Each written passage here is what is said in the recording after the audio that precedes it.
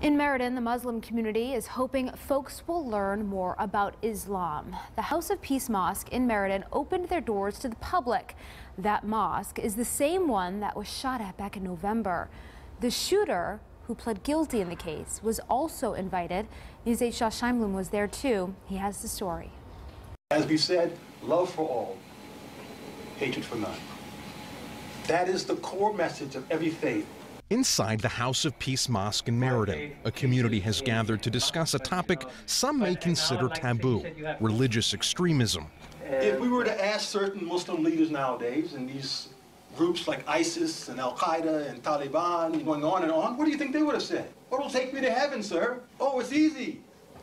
Strap on this bomb and go amongst these citizens who are infidels and blow yourself up. The people here were made up of individuals from diverse walks of life from all over Connecticut.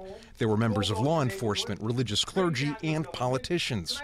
As Americans, one of the great ideals that we stand to uphold is peace and tolerance. There was also this man who sat in the second row. His name is Ted Hakey. If his name doesn't sound familiar, what he's accused of doing likely will. Hakey pled guilty to a federal hate crime for firing his rifle at this very mosque this past November.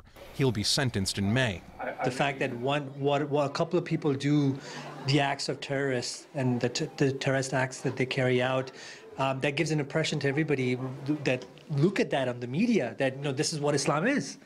So I can understand, why he might have done what he did. Wajid Ahmed is a member of the religious community here at the mosque. He tells us he's among those who've forgiven Hakey for his actions. Moreover, he tells us this community felt it wasn't just important to let him sit in their house of worship, but also give him the chance to speak and interact with them too. When we met with Ted afterwards, and the emotions that went through when we met him, it was so genuine, right? That everybody deserves a second chance. A gesture of coming together that those who came here say they think will have an impact far beyond these walls.